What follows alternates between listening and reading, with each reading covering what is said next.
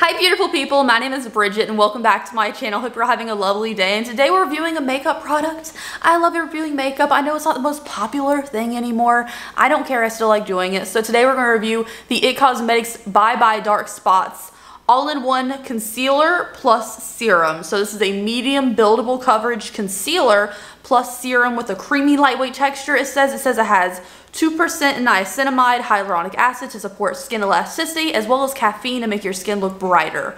So we're gonna find out if that's right today. I will right off the bat, I know very early into the video, say that when you look at the swatches, like you say a good Ulta's listing for this item, it's $30, and you look at the swatches, when you get them in person, the one that is lighter on the chart is darker in person. So something's weird with their lighting system. So I have two shades here. I have Fair Neutral 11 and Cool Light 20. The one that's supposed to be lighter is significantly darker. So the coloring situation is weird, but I'm excited regardless, and let's get started with today's video. Really quickly, as we get ready for this review, if you want to check out my small business, theopencrypt.com, I'll leave it linked down below for you. As you're seeing this video, I'm gonna put a sale up, and you can use code YouTube and you can save 15% off all my products. I feel like my prices are already really affordable. I like to keep things really affordable so they're more accessible to people, but I'm just feeling like it's a good time for a sale on theopencrypt.com. So I'll leave that link down below, code YouTube, save 15%, and let's get into it. So because this is a concealer, I need to prep my face and get my face ready for concealing. So I'm gonna start off with primer. I'm gonna use the Rare Beauty Illuminating Primer. It is on my project pan, and I'm gonna keep using it. Also, because this is a medium coverage, natural finish, like brightening with the caffeine, concealer plus serum, I want my skin to be very dewy today. So that's what we're gonna go for. So I think illuminating primer is really gonna help that. And also, I'm making really good progress on using it. Like I started there when we started the project pan, and now I'm up to here. Like I've been using it consistently, which is good, because then I'll have more room in my collection for like trying a new primer. I may be a little late to the game when it comes to reviewing this, because I pulled up Ulta's listing on my computer so I could like tell you guys what's in it and stuff. And it already has 1,921 reviews with an average of 4.6 out of 5 stars. So I'm already hopeful. I haven't read the reviews yet, but I'm hoping it's gonna be nice. For foundation, I'm gonna go in with the IT Cosmetics CC Plus Nude Glow Skin Tint. And I'm in the shade Fair. I figured if we're gonna do the IT Cosmetics, we might as well do the matching skin tint foundation. This is also not gonna give me the most coverage. It's really just gonna kind of even me out. And then we'll actually be able to see like what is the coverage of this concealer when we put that on. Also, for some reason, I really like the way this smells. Like I don't think it technically has a scent, but like it has it does make a smell. And I like it a lot, I don't know why. So for my foundation, I'm gonna stick to just that one pump. It's not much coverage. Like I said, it just kind of evens me out because I really want to see the coverage of this concealer we're testing out today. So like I said, I have two shades. This is supposed to be the lighter one. It's Fair Neutral 11, but somehow Light Cool 20 is lighter. I even checked the swatches again, like on the little arm swatches they have on Ulta's listing. This is supposed to be a lot lighter, and I don't really understand why it's not. So on the top here, it has this like little brush, right? You can use this if you want to blend it out with that. I think that's best for someone who's going to use like minimal amounts of it. Just blend it out, look really effortless. This is going to hold a lot of bacteria, so make sure you clean it regularly if you are going to use that. I'm just going to use the wand on the inside directly. It has a cute little doe foot. Isn't that kind of cute? Like a little round doe foot there. I'm gonna use this directly under my eyes and blend it out with a sponge because that's how I like my concealer. Personal preference, of course. You could use a brush too if you wanted. Let's just do like that. I'm gonna go back in here. How's that? And then we'll spot correct like I normally would, since we don't have a lot of coverage on our foundation. I will say I like this little doe foot thing. It sits very flat on my face. Usually like the doe foot wands are just kind of like a long thing, or they might have like a little bit of a round shape at the end, and you're kind of just smashing a stick on your face. This one sits, because it's like the shape of it, it sits kind of flat on my face, which I enjoy. It feels really easy to apply that way. And now let's just start blending out. I will say, for this being the color it is, I feel like it should probably be a little less tan. However, I've noticed that It Cosmetics, even the things that are labeled fair, they're not typically like the most fair on the market. However, if you have like a little bit of a natural tan, or your skin complexion doesn't have like a really cool undertone like mine, it probably will work, especially since it's not the most coverage in the world, and it does blend out really nicely. Like this is blending out lovely. So even if you don't get the perfect shade match, because again the lighting color swatches are kind of off, it blends out so nicely, and if you're not wearing too much foundation, I think it'll probably work regardless. So here is my under eyes. Now obviously it's not going to get rid of my eyes being sunken in. That's how my eyes are. This looks really nice. I will say it is medium. Like I can still see some discoloration coming through. Right here you can see a lot of the darkness. It says it's buildable.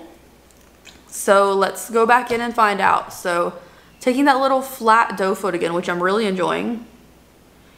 And I'm just going to put a little bit more to see if it is actually buildable. And I'm just going to lightly tap this in. I really love how this blends, to be honest. Like I know I already said that, but it's like not much effort. I've had so many concealers lately that I've tried that kind of just like dry in place before I can blend it out. And this one is so blendable and pretty. I'm enjoying it. So because it's really shiny and my under eyes are sunken in, I'm not really sure we get the best. I guess that shows okay. But when I look down like this, you just see my dark circles. I don't think it gives the best representation of it. I think it looks nice, honestly, for being a medium coverage. It looks nice, it looks hydrating under my eyes. I am going to set it with some setting powder because that's how I wear my makeup. I like to set it, see how it lasts throughout the day. So let's set it.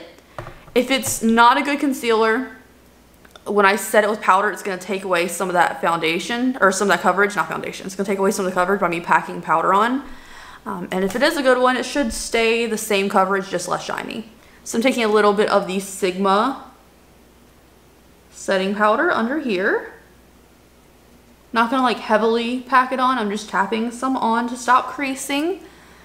And there's my set under eye.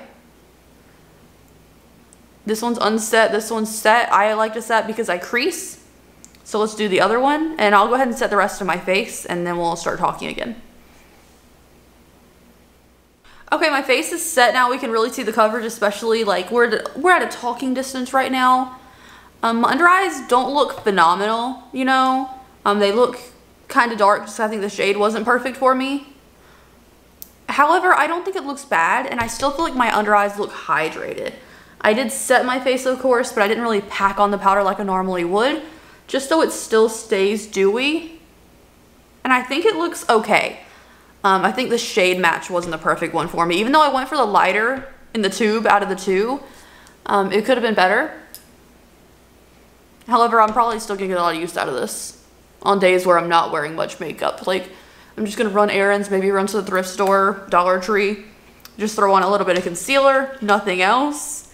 It's something I'd probably reach for again. So let me finish up the rest of my face and we'll do like a recap of everything. I feel like it was pretty standard when I think about it, but let me just finish my face so I can talk to you normally without thinking about what I'm doing next. Okay, I'm back. So let's talk about the concealer. Now that I've had some time to like look at it as I'm doing the rest of my makeup, I like it, but I don't love it. I like it because it has good ingredients in it. I think the coverage is nice, medium, and it's really easy to blend out. And I think when I'm wearing nothing, just going out, and I just want to throw a little bit of concealer on, moisturizer and concealer, and that's it, I think it's going to look nice. However, I just feel like the shade is wrong. I don't know if zooming in even helped that. I just feel like they need to work on like which shade is. I'm gonna swatch both of them because I just used the lighter one and I just want to make sure that this one is darker. I mean, obviously in the tube it's darker, but like I just feel like they need to label their shades better, better representation of their shades, because I feel like when I buy something expecting it to be light, it should be light. So let's see. So this is the Fair Neutral 11. There's that color. And then this is the one I used, which is light cool 20.